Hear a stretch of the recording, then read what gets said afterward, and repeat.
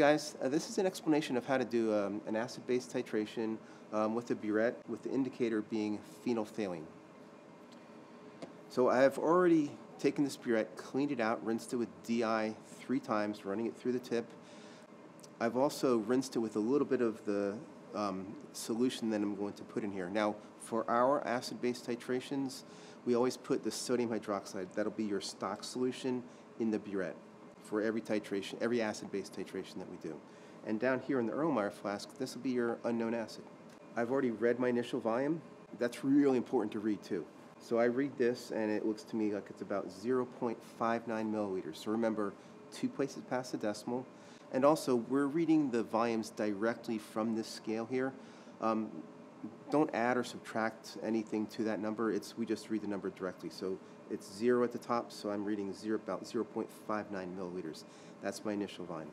Okay, I've got that. I've also, by the way, gotten all the bubbles out of the tip. I have my unknown acid in my Erlenmeyer flask. I have a magnetic stir bar in my Erlenmeyer flask already. And I have my stir plate. I also have a piece of white paper under here. This just makes it a little easier to see the end point or the equivalence point. So I've got all this ready to go. I read my initial volume. I'm going to turn on my stir plate so we have it spinning.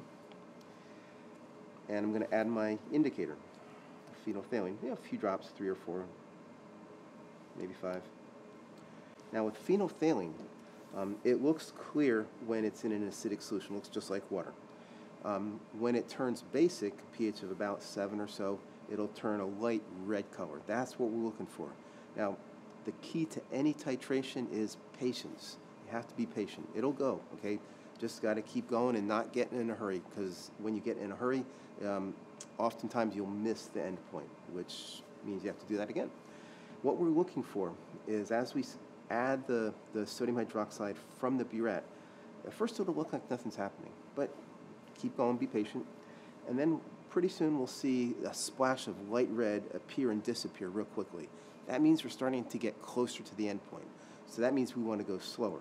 Now, the way you control the speed, and you can do it really well with a volumetric burette like this, is with how fast you turn the stopcock.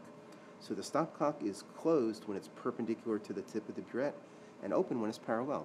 So we start out with it closed, of course, and the technique is to twist it 180 degrees each time.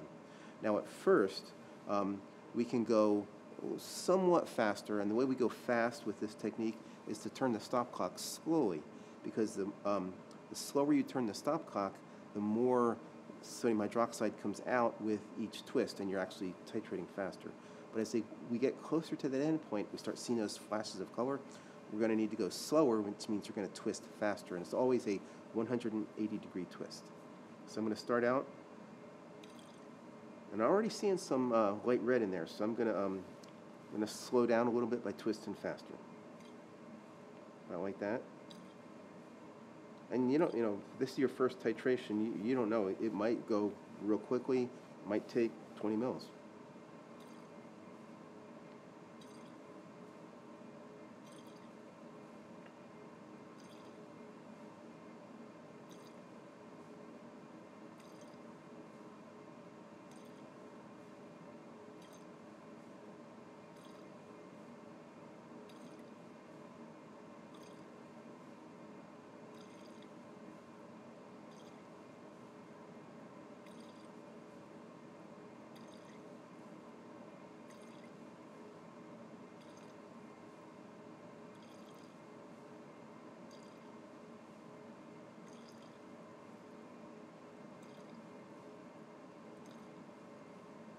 See, it's starting to hang around a little bit longer.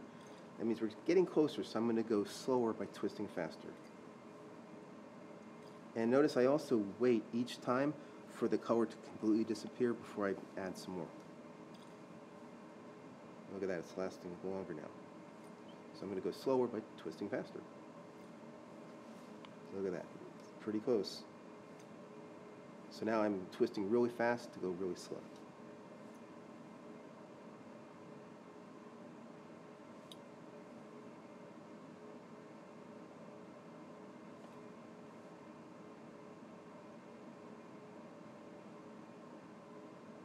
Maybe one more.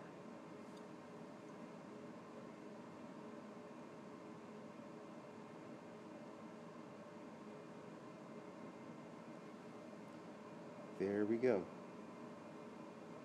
Or is it? Nope, still clear.